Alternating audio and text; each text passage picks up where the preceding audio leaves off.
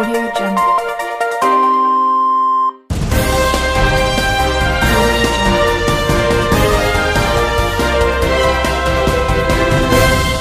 पीडितलाई न्याय दिनु र पीडकलाई कानुनको दायरामा ल्याउनु हामी सबैको दायित्व हो। त्यसमाथि त मिडियाको झनै महत्त्व हुन्छ। यसै क्रममा हामीले श्रीमानले अलपत्र पारेर छाडेपछि न्याय माग्दै काठमाडौँसम्म आएकी रबिना बादीलाई पनि साथ दिन खोज्यौं। उनले बोलेका हरेक कुराहरू मिडियाबाट बाहिर ल्याउने कोसिस गर्यो। हरेक पटकको अन्तर्वार्तामा रबिना बादीले आफ्ना दोस्रो पति श्यामलाल ओलीलाई नै दोषी देखाइन्। त्यो कुरा पनि हामीले जस्ताको तस्तै मिडियाबाट बाहिर ल्यायौं। कहिले पनि उनका श्रीमान श्यामलाललाई कसैले पनि खोजेनन् वा वास्ता गरेनन्, किनभने त्यहाँ संवेदन गाँसिएको थियो रबिना र उनको बच्चाप्रति। तर उनका श्रीमान श्यामलाल ओलीको कुरा बाहिर आउँदा बित्तिकै रबिनाले मिडियालाई किन दोष दिइरहेकी छिन्? मिडियाको नाममा सुसाइड नोट लेखेर मर्छु भन्नु कत्तिको जायज हो? मिडिया सञ्चालकलाई बारम्बार कल गरेर धम्क्याउनुलाई तपाईँ के भन्नुहुन्छ? हेर्नुस्, सैघाली मिडियाले रबिनालाई दिएको साथ र उनको श्रीमानले बोलेका कुराहरू समेटेर तयार पारिएको रिपोर्ट। श्रीमानले आफूमाथि गरेको अन्याय र अत्याचारलाई फेसबुक लाइभ मार्फत सार्वजनिक भएपछि रबिनाको पक्षमा सैघाली खबरसँगै धेरै मिडिया लाग्यो। यसै क्रममा हामी पनि रबिना कहाँ पुग्यौं। उक्त अन्तर्वार्तामा रबिना आफ्ना दोस्रो पति श्यामलालसँगै उनका परिवारलाई दोषी देखाइन्। जुन अन्तर्वार्ता हामीले सन् 2018 जुलाई 21 सैघाली खबरको युट्युब च्यानल मार्फत दर्शक माझ पुर्यायौं, जुन कुरा भिडियोमा पनि देख्न सकिन्छ। उले चाहिँ अर्को बिहे गरिसक्यो। बिहेपछि तपाईले पनि अर्को बिहे गर्नुभयो हो? हजुर। अर्को बिहे गरिसकेपछि कति वर्ष बस्नुभयो दोस्रो श्रीमानसँग? दोस्रो श्रीमानसँग 1.5 वर्ष सँगै थिएँ म। 1.5 महिना भयो उसले छोडेको बस पार्कमा ल्याएर। अनि त्यस पछाडि जब बच्चा 2 महिनाको पेटमा आयो, त्यस पछाडि चाहिँ यो बच्चा एबर्सन गरिदिने भन्ने कुरा आयो। तर मैले चाहिँ मानेन, एबर्सन म गर्दैन बच्चाको। एउटा बाँचौँला भनेर जो आएको बच्चा हो, यसलाई किन पेटभित्रै मार्ने? म संसार देखाउँछु बच्चालाई भनेर त्यस्तै त्यहाँबाटै सम्बन्ध बिग्रिँदै गएको। पीडा यहाँले श्रीमानबाट पाउनुभयो कि बेसी सासू ससुराबाट? मैले सबैबाट पाएँ पीडा, सबैबाट पाएँ मैले। गाउँ समाजबाट पाएँ, श्रीमानबाट त झन् अब त्यो त पाउने कुरा नै भइहाल्यो।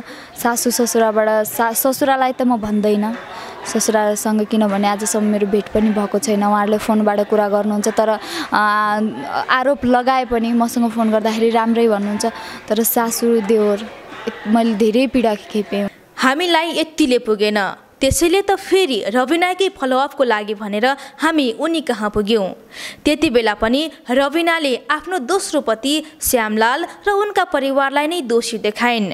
त्यो कुरा पनि हामीले जस्ताको तस्तै दर्शक माझ पुर्यायौं, जुन भिडियो जुलाई 31 पब्लिस भएको थियो। उहाँहरूलाई सम्पूर्ण खबर छ, उहाँहरूले हरेक रिपोर्टहरू हरेक त्योहरू पाइसक्नु भएको छ बाबुको। तर उहाँहरूसँग कुनै त्यस्तो मेरो कन्ट्याक्ट चाहिँ छैन। तपाईसँग नम्बर छैन अथवा फोन गर्नु भएको छैन? के छ? मसँग नम्बर छ, तर मेरो हानेको फोन उठ्दैन, मेरो फोन उठाउनुहुन्न उहाँहरूले। त्यही उठायो भनेपछि पनि नाना थरी कुरा सुनिन्छ। मिडियाबाट उनका कुराहरू बाहिर आउँदै गर्दा बच्चाको उपचारको लागि भनेर सहयोग रकम पनि उनका लागि देश तथा विदेशबाट आउन थाल्यो। यसै क्रममा सैघाली खबरको माध्यमबाट पनि सहयोग गर्न चाहने कीर्तिपुर निवासी श्रेष्ठ दम्पतिको रकम हस्तान्तरण कार्यक्रममा पनि उनले आफ्ना पीडाहरू सुनाएकी थिइन्। त्यो पुरा कार्यक्रमलाई पनि हामीले जस्ताको तस्तै दर्शक माझ ल्यायौं। यो भिडियो अगस्त 1 तारिकमा अपलोड भएको थियो। धेरै धेरै धन्यवाद दिन चाहन्छु म सहयोगी मनहरू, सहयोगी हातहरू जो यहाँसम्म आफै आएर मेरो बाबुको लागि हेल्प गर्नुभयो, उहाँहरूलाई धेरै धेरै धन्यवाद दिन चाहन्छु। के नाम भन्नुभयो हजुरको? शर्मिला दिदी अनि आदरणीय राजेश दाईहरूलाई नि धेरै धेरै धन्यवाद, जसले कि एउटा भिडियो हेरेर बाबुको दुःख देख्न नसकेर यहाँसम्म आफै मानव सेवा आश्रमसम्म आएर आफै हेरेर आफैले यसरी रकम हस्तान्तरण गर्नुभयो। उहाँहरूको लागि धेरै धेरै धन्यवाद। अहिले चाहिँ मेरो बाबुको अवस्था भन्नुपर्दा ट्रिटमेन्ट चाहिँ जारी नै छ, बाबुको उपचार भइरहेको छ, ठिकै छ, राम्रै छ। सहयोगको लागि अभियान पनि सुरु भइसकेको छ बाबुको लागि। हामी अझ गहिराइमा पुग्न खोज्यौँ। रबिनाको परिवार सम्पर्कमा आयो कि आएन, उनको गायिका बन्ने सपना कहाँ पुग्यो लगायतका प्रश्नहरू लिएर फेरि रबिना कहाँ पुग्यौँ। त्यति बेला पनि हामीले सबै उनले बोलेका कुरा दर्शकमाझ ल्याउने कोसिस गर्यौँ। यो भिडियो अगस्त 15 अपलोड भएको थियो। हेजनल दाईले मेरो सपनाको बारेमा थाहा पाउनु भएछ अनि त्यस पछाडि बहिनीको मेरो गीत पनि खोजेर सुन्नुभएछ, 1-2 लाइन मैले गाएको थिएँ। अनि त्यस पछाडि चाहिँ उहाँ दाइले मेरै जीवनमा आधारित गीत बनाएर उहाँ दाइले दिनुभएको। हिम्मत नहार्नु होला, हिम्मत त मैले पनि हारेको, हरेस खाएको, तर नखानु होला, साथ दिने सहयोग गर्ने धेरै नेपाली दाजुभाइ दिदीबहिनीहरू हुनुहुन्छ, हिम्मत नहार्नु होला भन्न चाहन्छु। फलोअपकै क्रममा हामी फेरि उनी कहाँ पुग्यौँ। जति बेला रबिनाका गीतहरू बजारमा आइसकेका थिए त्यस क्रममा पनि हामीले रबिनालाई नै प्राथमिकतामा राखेर उनको आवाज दर्शकमाझ पुर्यायौँ, जुन भिडियो अगस्त 19 पब्लिस भएको थियो। कोही पनि आउनु भएको छैन।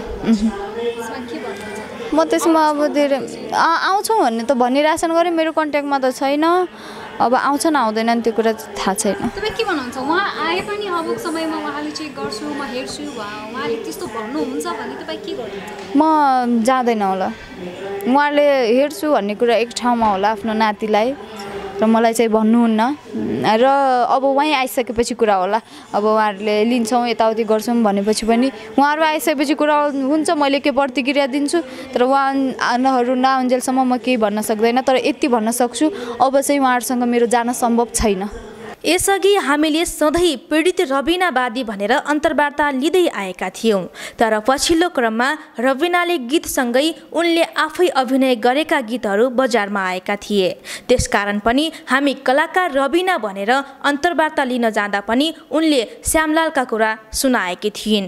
त्यो कुरा पनि हामीले दर्शकमाझ ल्यायौँ, जुन भिडियो सेप्टेम्बर 13 सार्वजनिक भएको छ। योभन्दा अगाडि मैले पीडित रबिना बादी भनेर परिचय दिइरहेको थिएँ, आज कलाकार गायिका तथा मोडल भनेर परिचय दिए। केही गल्ती त भएन? छैन। योभन्दा अगाडि जुन परिवारहरू सम्पर्कमा आउनु, अलिकति प्रसङ्ग बदलेर है, सम्पर्कमा आउँदै हुनुहुन्छ भन्ने कुरा पनि हामीले कता कता सुनेको थियौँ, खुसी पनि लाग्थ्यो। के छ? आउनुभयो अनि चौकीमा जिल्ला प्रशासन जिल्ला प्रहरी कार्यालय गुलरियामा भेट भयो। भेट भइसकेपछि ठिकै छ, हामी छोरालाई 20 दिनभित्र खोजेर ल्याउँछु भनेर भन्नुभएको थियो। अब त्यसको मतलब श्रीमान आउनु भएको थिएन, सासू ससुरा 13 दिनमा लिएर आउँछौँ भनेर भन्नुभएको छ। अब कस्तो हुन्छ हेरौँ। अब 20 दिनमा भन्नुभएको थियो, अब 13 दिन बाँकी छ। यति हुँदासम्म पनि हामीले वा हाम्रा दर्शकले श्यामलालको प्रतिक्रिया खोजेनन्। हामी फेरि पनि भन्छौँ, त्यहाँ रबिनाप्रतिको सहानुभूति नै हो। यहाँसम्म हामीले पूर्ण रूपमा रबिनाको साथ दिएकै हो, तर पछिल्लो क्रममा रबिनाकै आग्रह अनुसार हामी बर्दियासम्म पुग्यौँ, जहाँ उनका पति थिए। जिल्ला प्रहरी कार्यालय बर्दियामा भएको छलफलका क्रममा उनका पतिले बोलेका केही कुराहरू हामीले क्यामेरामा कैद गर्यौँ र दर्शकमाझ पुर्यायौँ।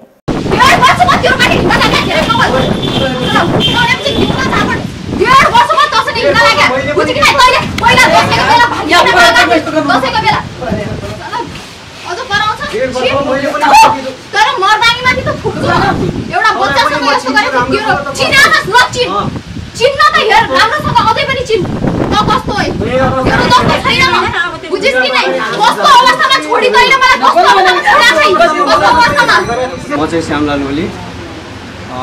अहिले चाहिँ अब जति पनि यो फेसबुकमा जसरी भाइरल गर्नुभएको छ उहाँले, यो सब झुट हो। अनि सत्य कुरा चाहिँ अब अहिले चाहिँ अब हजुरहरूलाई उसले आँसु सबै देखाएर होला हजुरहरूलाई, जसरी हजुरहरू पग्लिनु भएको छ त्यसै गरी म पनि एक टाइम पग्लेको थिएँ। त्यही पग्लेको कारणले गर्दा अहिले म पनि यही ठाउँमा आएको छु, यही ठाउँमा अहिले म परेको छु। जसरी अहिले हजुरहरू पर्नु भएको छ नि, जस्तो सत्य मान्नु भयो होला, हो त्यसरी नै मैले पनि कुनै दिन सत्य मान्थेँ। उसको घर चाहिँ उसले भनेको अनुसार उसको घर चाहिँ मुस्ताङ सुहाना राई, उसको ड्याडी चाहिँ लन्डनमा हुनुहुन्छ, उसको ड्याडी चाहिँ लन्डनमा, अनि आमा चाहिँ जाजरकोट फेरि बिहे गरेर जाजरकोट आएको, यसरी उसले मलाई पहिले पनि भन्थ्यो। अनि त्यसपछि यसले मलाई कसरी म उसको पीडामा कसरी म आफ्नो मन अगाडि बढाएँ भने चाहिँ यसले म कान्छी आमाको साथमा बसेको अनि धेरै दुःखहरू पाएँ। मेरो सिर्जना आन्टीले मलाई पाल्नु भयो। हो, यही भिडियोका कारण रबिना अहिले तनावमा छिन्। मिडियाले लुकेर श्यामलालको एकलौटी भिडियो हाल्यो भन्ने रबिनाको आरोप छ। तपाईहरू पत्याउन सक्नुहुन्छ यो भिडियो लुकेर खिचेको भनेर? न त हामीले यो भिडियो लुकेर खिचेका थियौँ, न त हामीले श्यामलाल ओलीलाई एकान्तमा बोलाएर नै इन्टरभ्यू लिएका हौँ। छलफलका क्रममा लिएको भिडियोप्रति फेरि रबिनालाई किन आपत्ति? उनका पति बोलिरहँदा पछाडिबाट उनी बोलेको आवाज पनि आएकै त थियो नि। लाग्छ अनि कहिले अब हुन्छ, कहिले त अब राम्रो मन राम्रो मुड हुन्छ, त्यति बेला पनि अब कहीँ गयो सँगै गयो, बिच बाटोमै कहिले पानीपुरी खाना दिएन भनेर झगडा गर्ने, बिच बाटोमा कहिले पार्कमा के गर्यो भनेर झगडा गर्ने। अनि यस्तो त्यो बच्चाको शिरमा हात राखेर कसम खानुपर्छ नै यस्तो गर्ने मान्छेलाई त। अनि त्यस्तो गर्न लाग्यो। त्यो भइसकेपछि राति पनि मसँग त्यस्तै गर्ने, दिउँसो पनि खाना खाँदा त्यस्तै गर्ने। अनि त्यसपछि म त्यहाँदेखि निक्लेर म इन्डिया आएँ। इन्डिया आइसकेपछि मसँग 1 रुपियाँ पनि थिएन। मलाई उसैले 500 रुपियाँ दिएको थियो, त्यही 500ले म महेन्द्रनगर आएँ। महेन्द्रनगर अहिलेसम्मको भिडियो हेरिरहँदा तपाईँलाई कस्तो लाग्यो? कि हामीले रबिनाको साथ नदिएको हो र? दुवै पक्षका आवाज बाहिर ल्याउनु मिडियाकर्मीको धर्म हो, त्यो धर्म हामीले निभायौँ त के गलत भयो? हो, हामीले श्यामलालको कुरालाई बाहिर ल्याउनै पर्थ्यो र ल्यायौँ।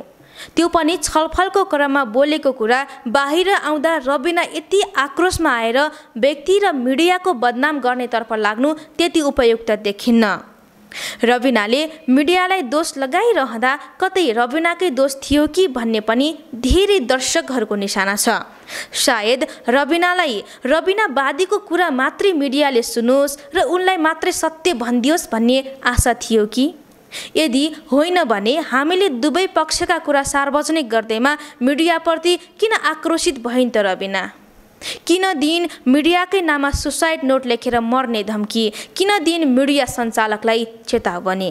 तपाईँले त्यो भिडियोहरू के गर्नुहुन्छ, डिलिट गर्नुहुन्छ कि के गर्नुहुन्छ, त्यो तपाईँको कुरा आउँदै रबिनाप्रति श्रीमानहरूको आक्रोश हामीले देखाउन सकेनन् भनेर माफी माग्नुहुन्छ कि म सिधै आफ्नो डेथ बोडीमा त म सिधै चिठी लेखेर मर्ने हो? यस्तो भएको कारणले सैगाली अनलाइन खबरले यो गरेको कारणले गर्दाखेरि म मर्न बाध्य भएको हो। तर मेरो कुनै गल्ती छैन। सैगाली अनलाइन खबरले मेरो हरेक नराम्रो भिडियोहरू सबै आउट गरेर जति रबिनाको मिडियामा आएर बोल्न पाउने अधिकार छ त्यति नै अधिकार उनका पति श्यामलालको पनि छ। हो, कुनै पनि घटनामा एक पक्षको कुरा सुनेर निर्णय लिइँदैन। ढिलो चाँडो जे होस् दुवै पक्षको कुरा सुन्नुपर्छ र सही निर्णय लिनुपर्छ। समय अझै छ सत्य तथ्य बाहिर ल्याउनलाई। साथै रबिनाकै कुरा सुनेर केही मिडियालाई नै दोषी देखाएर एकलौटी कुराहरू बाहिर ल्याउनु, व्यक्तिगत फोन वार्तालाप रेकर्ड गरी पब्लिस गर्नुलाई तपाईँ के भन्नुहुन्छ? कृपया यो रिपोर्ट हेरिसकेपछि प्रतिक्रिया दिन नबिर्सिनुहोला।